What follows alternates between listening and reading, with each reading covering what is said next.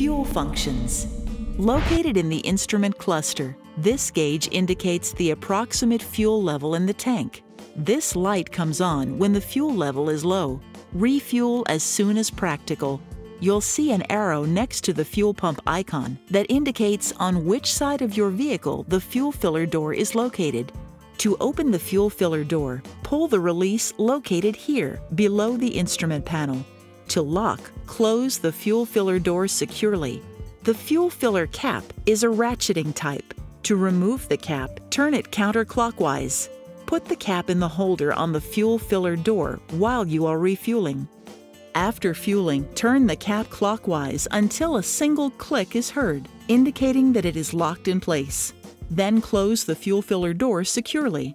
Failure to properly tighten the fuel filler cap may cause the loose fuel cap warning message to appear.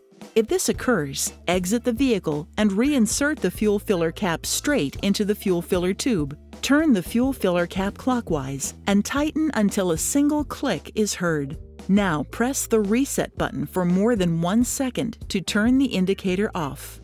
Failure to properly tighten the fuel filler cap after the loose fuel cap warning message is displayed may cause the malfunction indicator light to illuminate. If you have taken the appropriate steps and the indicator light does not turn off, please see your Nissan dealer for further assistance.